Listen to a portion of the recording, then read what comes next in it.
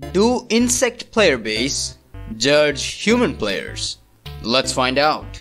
Insect players operate primarily based on instinct, sensory input, and survival needs. Their interactions with human players are usually guided by sensing danger or threat, attraction to resources, and avoidance or neutral interaction.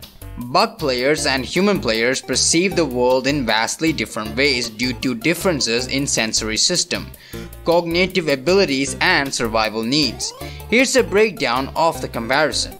How bugs perceive the world. Number 1. Sensory-driven perception.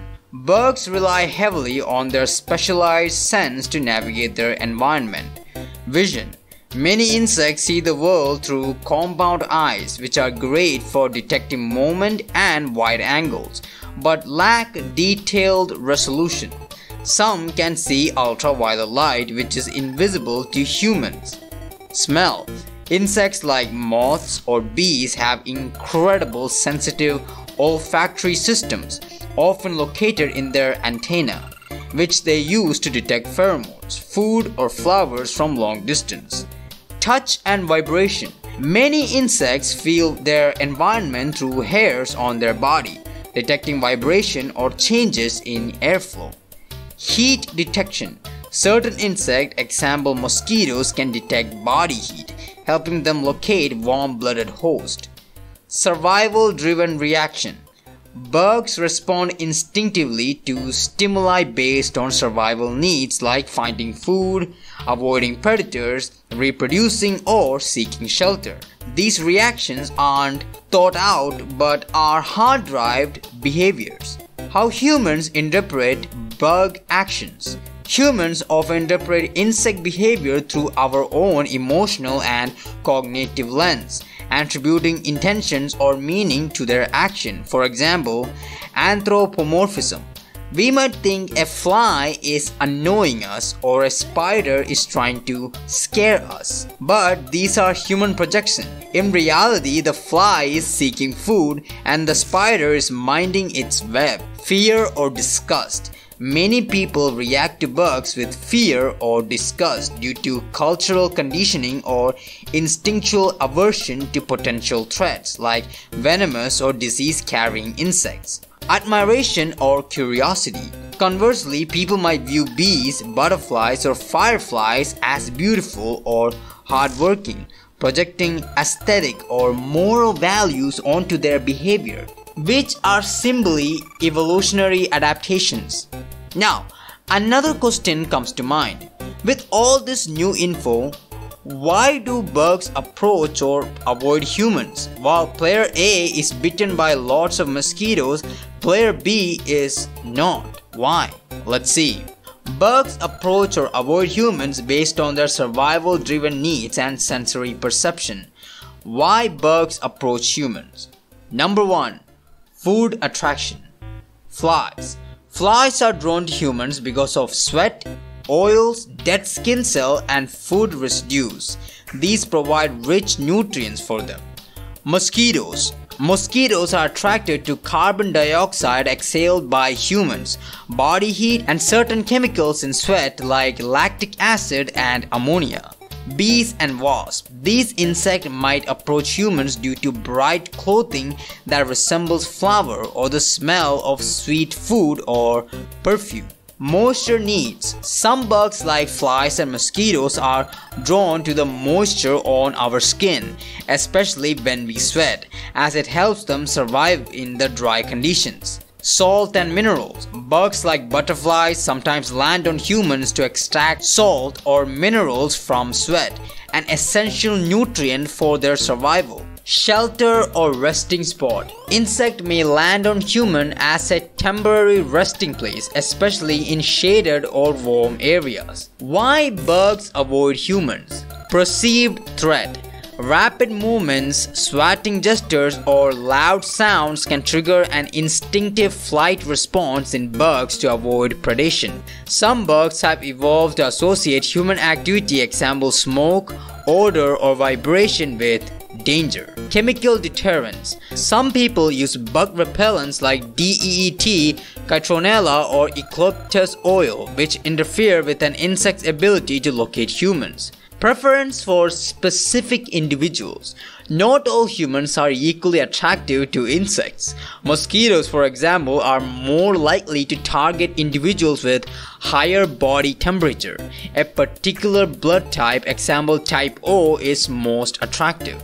Certain natural body odor due to genetic, diet or sweat composition also plays a role. Why bugs seems persistent? Limited understanding. Bugs are not consciously aware of human intention.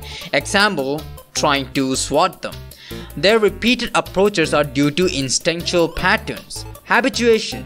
Some bugs adapt to human movement or deterrence and may continue the behavior despite threats. In summary, or in a nutshell, bugs approach humans when they detect food, moisture or chemical signals that align with survival needs, and avoid humans when they sense danger or deterrence. So with this context in mind, a new question forms. How bugs react to human impact on habitats? Let's find out. Number 1. Destruction of habitats. Defensive behavior. When humans disturb insect habitats, example cutting down trees or destroying nests, bugs like bees, hornets and ants may become aggressive and swarm in defense. Relocation. Insects like termites or cockroaches often invade human homes or structures when their natural habitats are destroyed. Environmental changes. Climate change, rising temperature caused by human activity can lead to shifts in insect migration patterns. For example, mosquitoes are expanding into previously cooler regions. Monarch butterflies adjust their migration timing due to altered seasonal cues. Deforestation. Loss of forests forces insects to migrate or adapt, sometimes bringing them closer to urban areas. Water pollution. Stagnant water from human activities often become breeding ground for mosquitoes, increasing their population near human settlements. Pesticide use. Bugs exposed to excessive pesticides may evolve resistance over generation, creating superbugs that adapt to survive despite human attempts to eradicate them. Overuse of pesticides can also disturb food chain, causing swarms of pests when natural predators are eliminated. Light pollution. Many insects are drawn to artificial lights at night, which disturbs their natural behavior like mating, migration or hunting. Moths, for example, are fatally distracted by lights, which can reduce their population. Example of bug responses that resemble judgment. Swarms of locusts. Human-induced deforestation and agriculture practice can lead to locust outbreaks. These swarms seems like retaliation, but they're a survival mechanism triggered by changes in vegetation density. Aggression in bees or wasps. When nests are disturbed by human construction or landscaping, these insects may aggressively defend their colonies.